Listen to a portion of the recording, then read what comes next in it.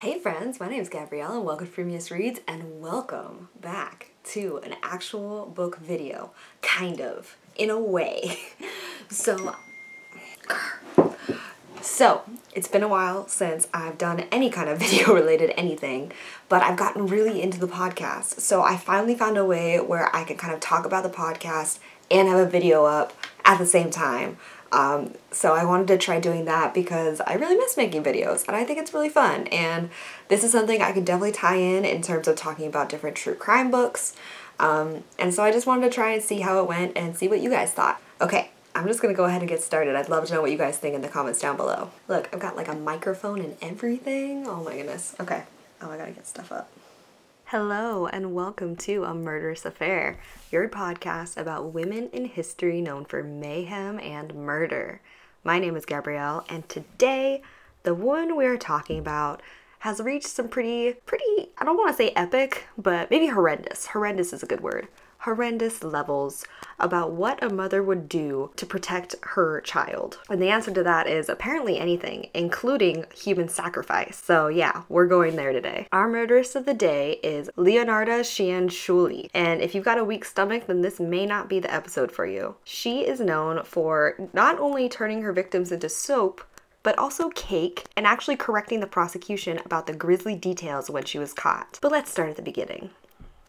Leonarda was born in Montea, Italy in 1893 or 1894. She actually attempted suicide twice in her early childhood. Not sure at what ages or why. I couldn't find any articles that explained that either. In 1917, she married a registry office clerk, Raphael Pansardi, but her parents didn't approve of this marriage and had actually arranged for her to marry another man. Because she refused and decided to marry Raphael instead, it's said that her mother put a curse on her and whatever family she may have. Now, I don't know how much stock you guys all put in curses, but there definitely seems to be some kind of awful misfortune that just follows Leonarda throughout her entire life. So, in fact, Leonarda was so troubled by this curse that she actually went to visit not one, but two different fortune tellers, both of whom gave her extremely dark predictions. The first told her that she would marry and have children, but that all the children would die young. The second fortune teller she went to did a palm reading on her and supposedly said,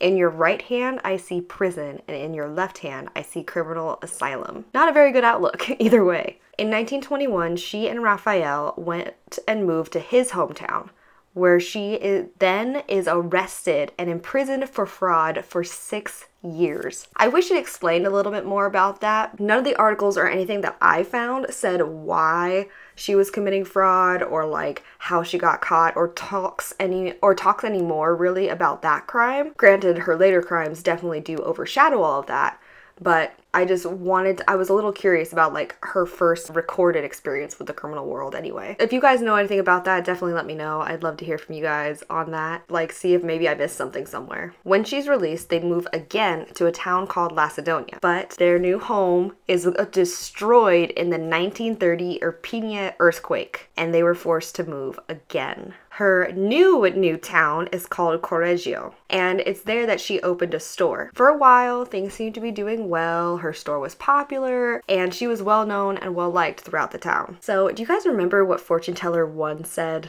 about having children and that they were going to die young? So Leonarda had a total of 17 pregnancies. Out of those pregnancies, 3 were miscarried, and 10 of her children that were born ended up dying in early childhood. As a result, she was extremely protective of her 4 remaining children. And in 1939, she learned that her oldest son, Giuseppe, was being drafted into the Italian army for World War II. Now, Giuseppe was her favorite child in addition to being her oldest surviving child. She decided that she was going to keep him safe no matter what. And for some reason, to keep him safe, human sacrifice was required. In addition to being a store owner, Leonarda was also known to read fortunes for the people in town. It wasn't too suspicious then when she began offering fortunes to the women who were visiting her store. The first woman to accept this offer was named Faustina Setti. She was an old woman considered a spinster who was trying to find a husband, and Leonarda told her that she'd find him in a city called Pola. But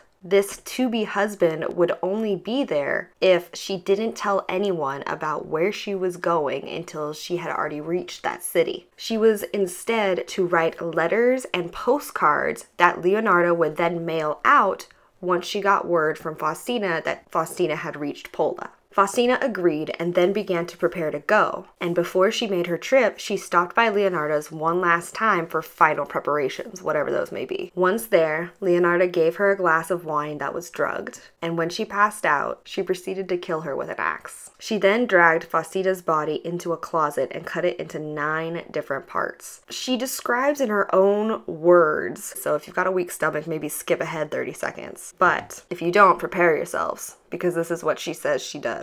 Quote, "I threw the pieces into a pot, added 7 kilos of caustic soda, which I had bought to make soap, and stirred the mixture until the pieces dissolved in a thick, dark mush that I poured into several buckets and emptied in a nearby septic tank. As for the blood in the basin, I waited until it had coagulated, dried it in the oven, ground it, and mixed it with flour, sugar, chocolate, milk, and eggs, as well as a bit of margarine. Kneading all the ingredients together, I made lots of crunchy tea cakes and served them to the ladies who came to visit, though Giuseppe and I also ate them." This is probably the most demented cake recipe I've ever had the misfortune of reading. In addition to apparently using human sacrifice to save her son somehow, which is never explained, like nowhere does it explain, unless maybe she explains it and just never got written down or anything.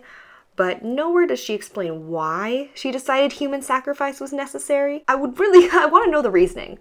Why would you go to human sacrifice when trying to stop your son from getting drafted? Like, you don't just kill people and then hope somehow that leads to him not being drafted. Like, usually human sacrifice is done with like a purpose, or back when it was still somewhat acceptable to do for certain religions and that sort of thing. So it doesn't ever say why she chose human sacrifice, and that's something that really bugs me. She also took Faustina's life savings as payment, which was a total of 30,000 lire back then, which was close to about 4,500 in US dollars in 1940. The next woman to fall victim to Leonarda was Francesca Soavi. She went to her in search of a new job and was ecstatic when she heard that Leonarda had found her a job at a school for girls. Just like Faustina, she was persuaded to write postcards and letters to friends to be sent upon when she actually reached the city, courtesy of Leonarda, of course. Similarly, Francesca also came to visit Leonarda before her departure, and Francesca was killed the same exact way by being drugged with wine and then killed with an axe. This was on September 5th, 1940. Leonarda repeated the same process with Francesca's body,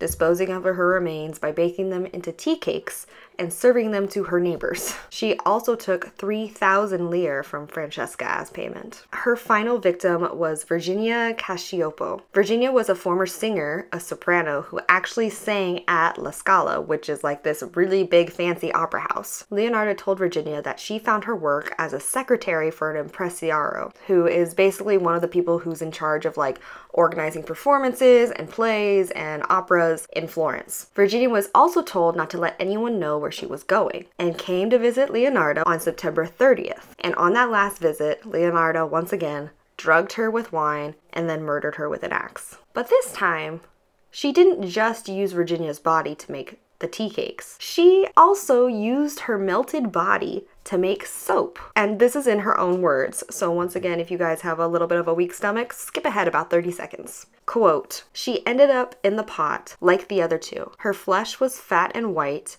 and when it had melted, I added a bottle of cologne, and after a long time on the boil, I was able to make some mostly acceptable creamy soap. I gave bars to the neighbors and acquaintances. The cakes, too, were better. That woman was really sweet." Those are never words that I expected to ever have to read out loud. In addition to the tea and the soap, Leonarda also received 50,000 lire, assorted jewels, and public bonds. She even sold all of Virginia's clothing and shoes that she'd had on her that day. Virginia was Leonarda's last victim, and Virginia's sister-in-law was suspicious that Virginia just up and disappeared, suddenly without a trace. She had last seen Virginia going into Leonarda's store, and she took her fears that Virginia was missing or something had happened to her to the police, who immediately began an investigation and ended up arresting Leonarda. She didn't admit to her crimes at first until she realized that the police thought her son Giuseppe had something to do with it. Once she heard that, or once she figured that out, she immediately admitted to all of the crimes and provided enough detail to prove that she was the only one to have been involved. She was tried for murder in 1946 and remained completely unrepentant the entire time. Throughout the trial, she would actually call out corrections to the prosecution about how she committed the crimes that she was on trial for. According to an article published covering the trial, Leonarda gripped the witness stand rail with oddly delicate hands and calmly set the prosecutor right. Her deep-set dark-eyed gleamed with wild inner pride as she concluded, quote, "I gave the copper ladle, which I used to skim the fat off the kettles, to my country, which was so badly in need of metal during the last days of the war." She was found guilty of her crimes and sentenced to 30 years in prison. She was also sentenced to an additional 3 years in a criminal asylum. Leonarda Cianciulli died of cerebral apoplexy in the Women's Criminal Asylum on October 15th, 1970. And there's actually a bunch of stuff that was taken from this case and is now on display at the Criminological Museum in Rome, which I didn't know existed, but I am extremely interested in finding out more about, and when travel is allowed again, I'd love to go to Rome and see this place, because I've been to Rome and I did not know that that was a museum that you can visit. While Leonarda was in jail, she did what many criminals tend to do for some reason, and she wrote a book about her crimes called, quote, an embittered soul's confessions. Now, I wasn't able to find any place that this book was sold or a place where I could download it or just read it for free, and I think that's probably for the best, but there are a lot of places that quote excerpts from it. So a lot of the quotes that I read from during this episode were actually taken or supposedly taken from the book itself. My sources today were Wikipedia, Murderpedia, and also the Museo Criminologico.it, which was an article I found on Murderpedia, so it's there too. The fact that she wrote her own memoir makes me wonder if she just kind of made up the fortune teller thing, because I feel like that was really spot on, both of them. And I get, like, before the 1940s, predicting that someone would have children that would die young, not that odd or uncommon. But it's just the prison in one hand and the criminal asylum in the other hand that makes me really wonder, like, that feels like it was just too on the nose. Like, she just happened to throw that in there because it made for a good story. So I highly doubt that actually happened. But you never know. I just highly doubt that actually happened. I hope you guys all enjoyed this episode. Definitely more of the WTF stories that I've covered here. And as always, you can find me on social media at FrumiousReads on Twitter, Tumblr, YouTube, Instagram, all of the above. So come scream with me about women in history and the murderous affairs they committed. See what I did there? That was a good one. You can listen to this podcast on Apple, Podbean, YouTube at youtube.com/c/Frumious, Frumious, Libsyn, basically anywhere you listen to podcasts. And check out our actual podcast merch at FrumiousReads.com/shop. That's FrumiousReads.com/shop. And get some cool Murderous Affair t-shirts. Make sure you subscribe or follow wherever you're listening to this. And thanks again so much for listening. As always, stay spooky, friends, and I'll talk to you soon. Goodbye. The first podcast episode I've ever recorded with a video. Alright, so that's the first podcast episode I've ever recorded with a video. I'd love to know what you guys thought of it, and I'll talk to you later. Okay? Bye.